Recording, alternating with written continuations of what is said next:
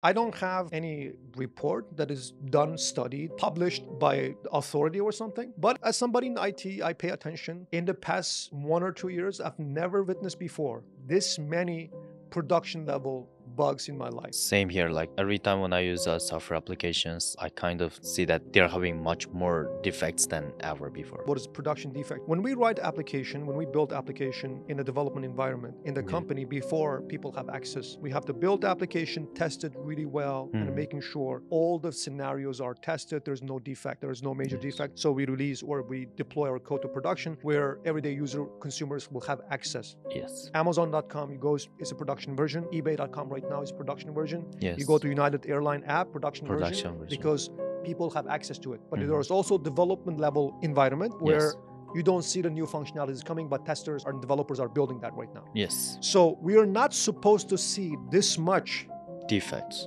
frequent defects in the production level.